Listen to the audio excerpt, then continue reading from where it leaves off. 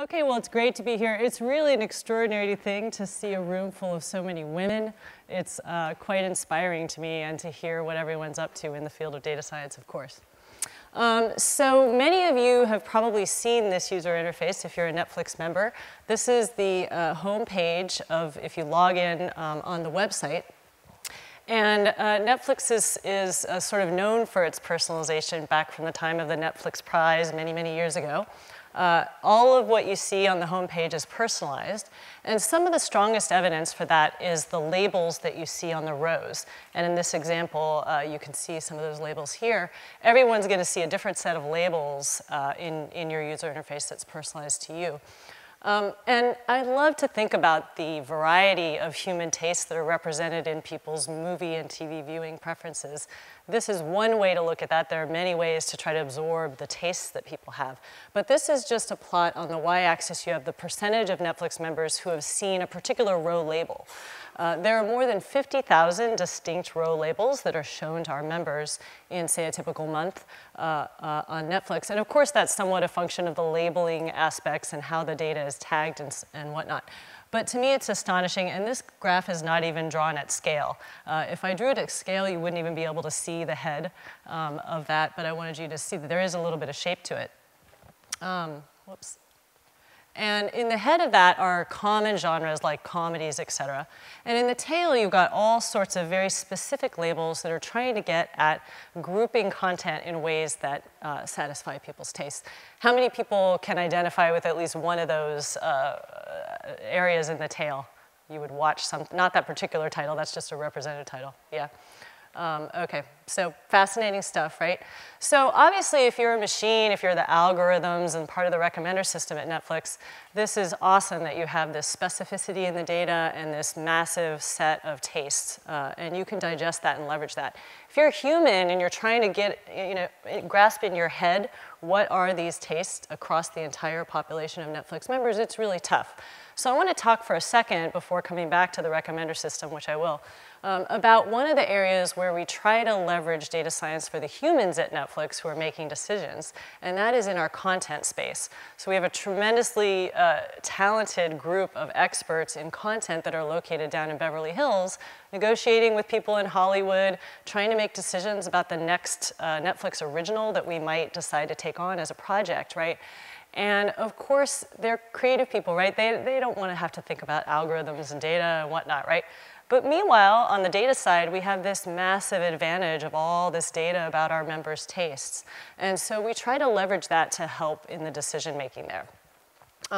And here's just a quick list of some of the things we do. So we have a big system of many, many different models that are trying to predict the demand for a title that we might acquire on Netflix. Really hairy space, a lot of nebulous aspects to it, but nevertheless, it's using a lot of the same techniques as the recommender system. Very close cousin, in a way, to the recommender system, where on the recommender system, you're collapsing everything eventually down to the user, the personalizing for the user.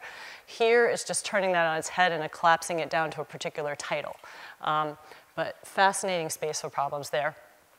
We also do a lot with clustering, but not in the same vein of what I showed you before, not with that many different groupings of titles. Here, we're trying to identify a smaller set of clusters that humans can hold in their brain to understand the array of tastes.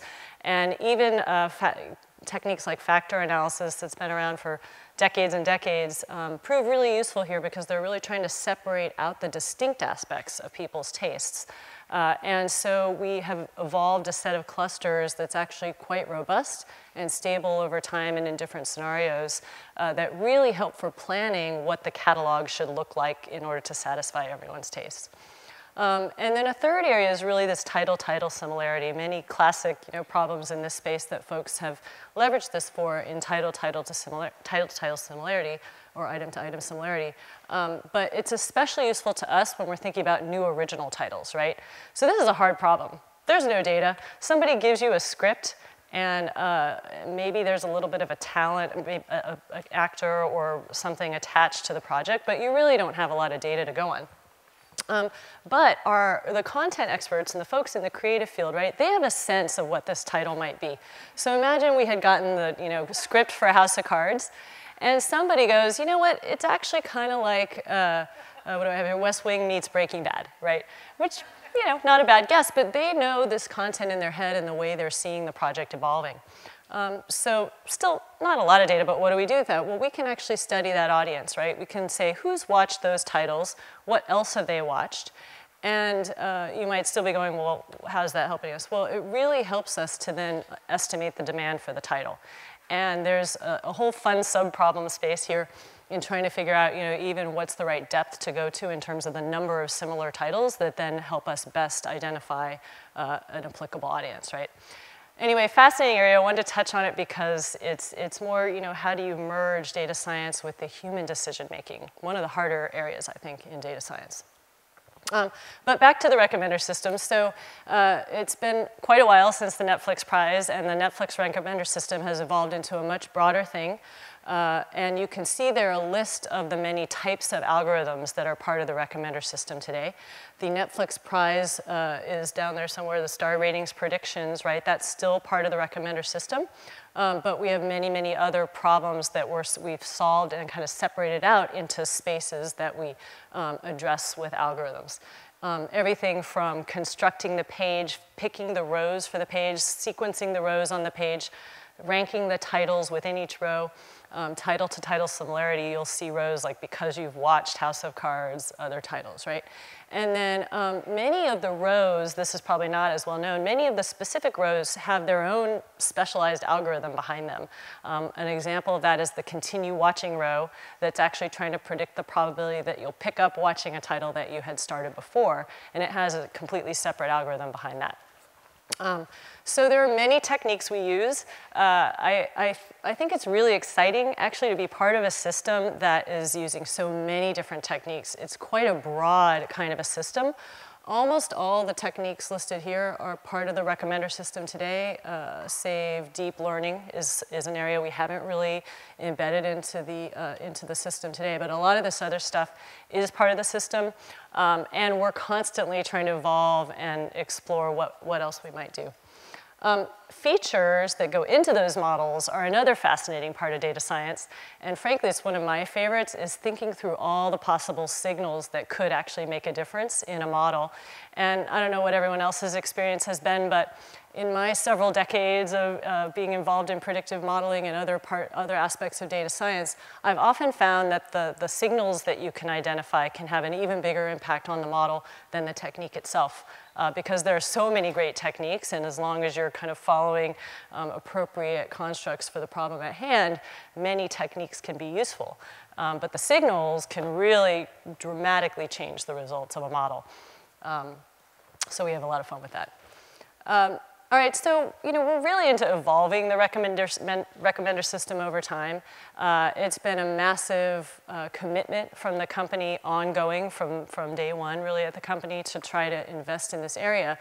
So we're always investigating new techniques and new models, et cetera. So how do we do that? We have a lot of people who are super psyched about working on deep machine learning algorithms who study new prospective algorithms. And then if they get a great result offline when they train their model, validate the model, et cetera, and it looks like the model fit or its predictive power is stronger than whatever the that particular main algorithm is in the product, then we'll run an experiment. And I want to now talk about experimentation a bit. And I assume most people are sort of familiar with what an experiment is. You sample your audience, you give people different experiences, then you observe the behavior over time and measure and compare how people responded, right? So I just want to touch on the intuition behind an experiment. I think it's so important to really grasp the power of an experiment. This is just an example of Kindle sales on Amazon.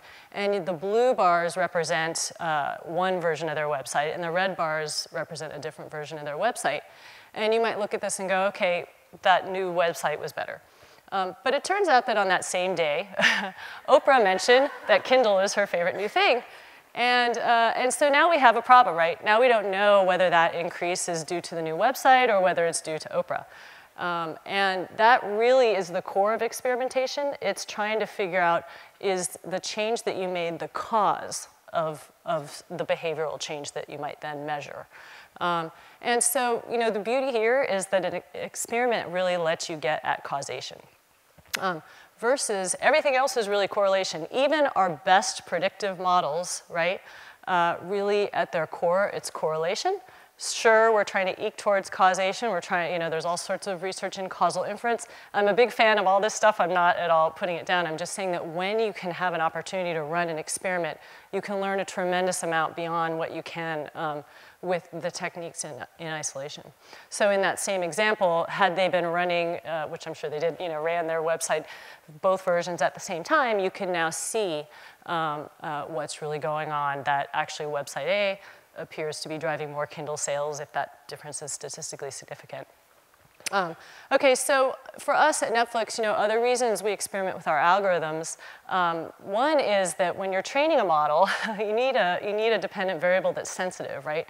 And for us, what the models are really trained on is the probability that you'll play that next title that we're going to recommend to you. But that's not really the same thing as enjoying it, right? Just if we can entice you to play it, that doesn't mean you liked it, and nor does it mean that you enjoy a Netflix service and that you're willing to continue with Netflix month over month. So, so that's one reason that an experiment helps us validate whether the model's actually an improvement. And you know, another thing for us is just, of course, that the training data is all biased toward whatever the recommendation algorithms were doing in the past. Not to mention popularity bias, or, you know, whatever we show you, you're probably more likely to play that than the things that you have to really scroll and search for. So just to pause on what does it mean to test at scale, it's an amazing thing, right? And there are many companies today who really run their business this way. There are many who don't. But what it really means is if you're in an experimentation environment, you have no one product at any one time. You might kind of think, oh, there's one main Netflix product, and then there's a little bit of testing on the side. That's totally not how it is. I'm sure that's not how it is for Amazon, Google, et cetera, right? You actually have many, many, many thousands, actually, of versions of your product that are out there at once. There, at any one point in time, there are different in different segments of your product, there's the portion, for that component, there's the main, you know, incumbent winner.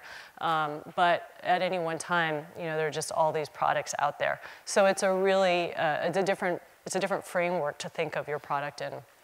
And in the algorithm space, we test around 500 different variants of algorithms each year. So we do try to, you know, the way to make it all work when you've got so many tests going at once is really to try to come up with an architecture for your whole product that has these separate components that are independent from each other in terms of the customer experience so that you don't have test conflicts going on. So that's a key part to kind of setting up a whole framework.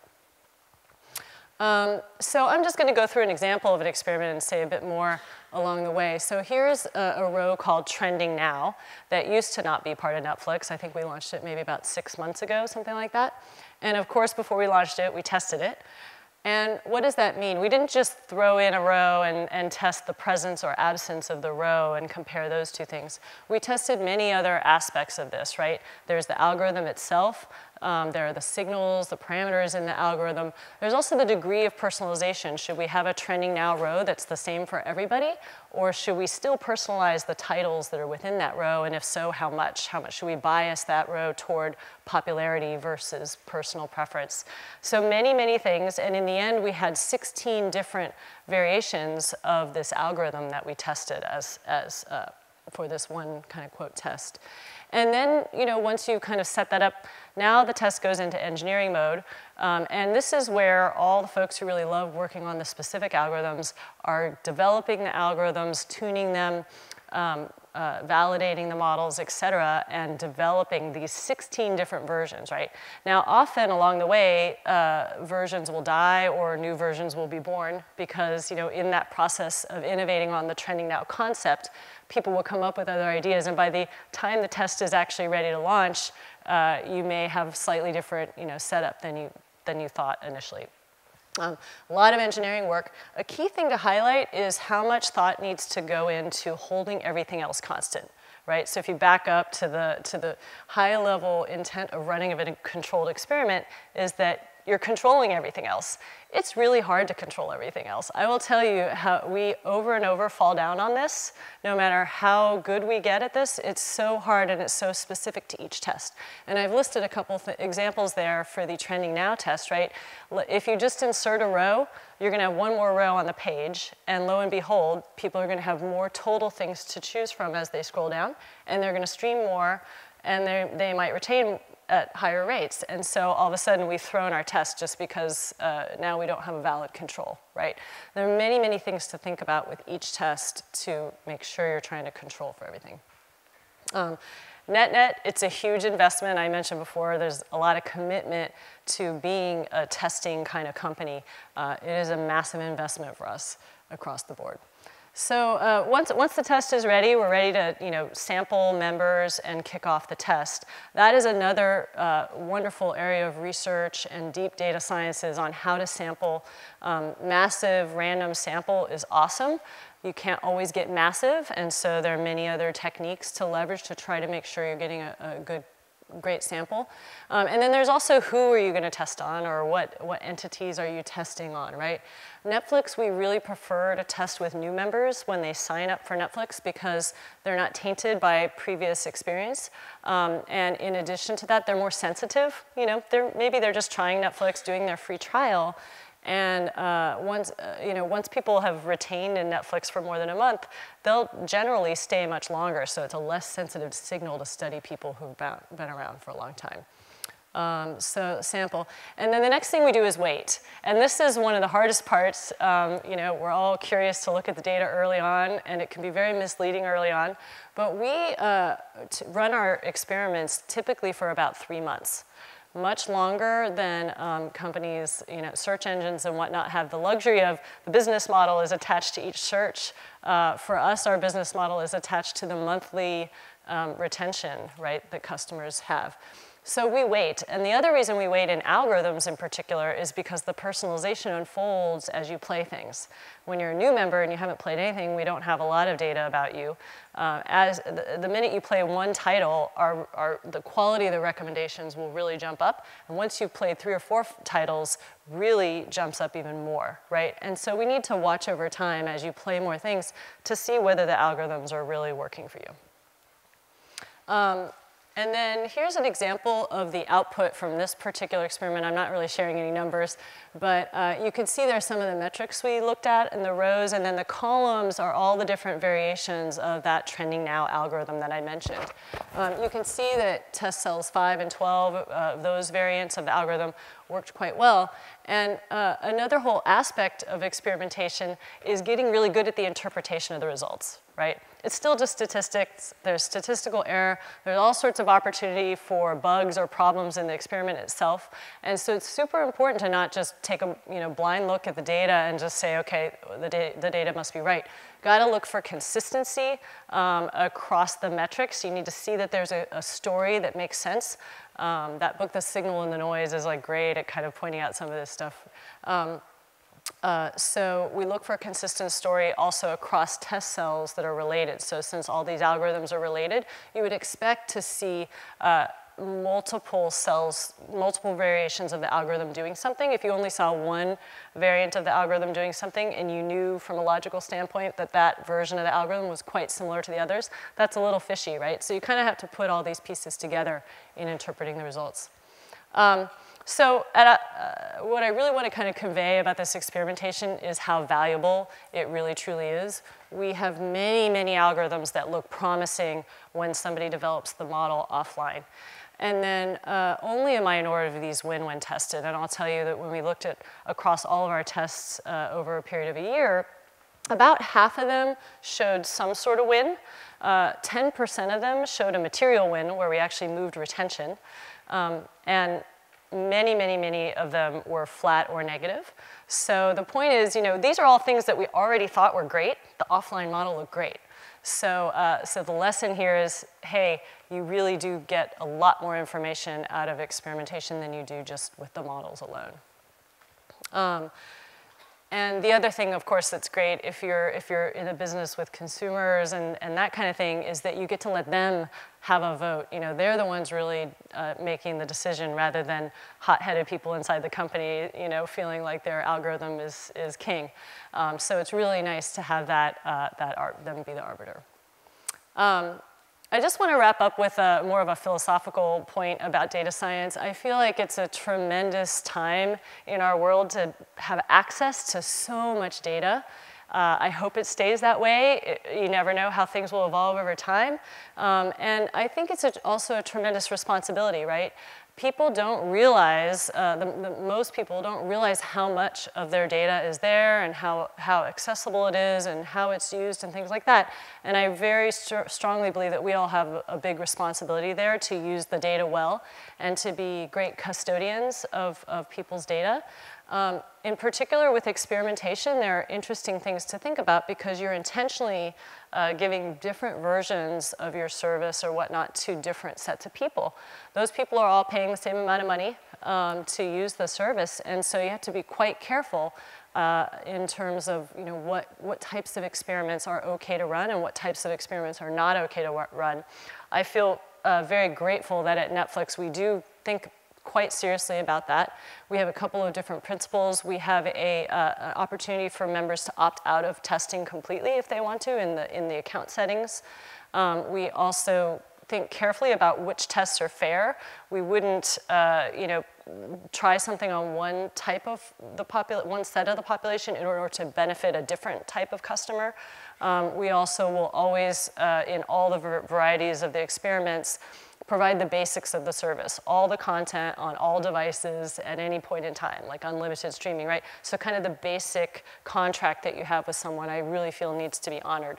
And then just the intent to experiment on things where you have a hypothesis that it's a positive thing, rather than you know, doing something that ahead of time you think you know might be a slightly degraded experience, but you think you might learn something valuable.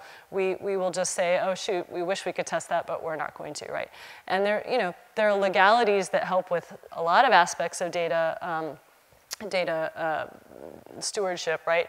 But they don't get at these more subtle things around how to really be responsible with people's data. So with that, have a good lunch. Thank you.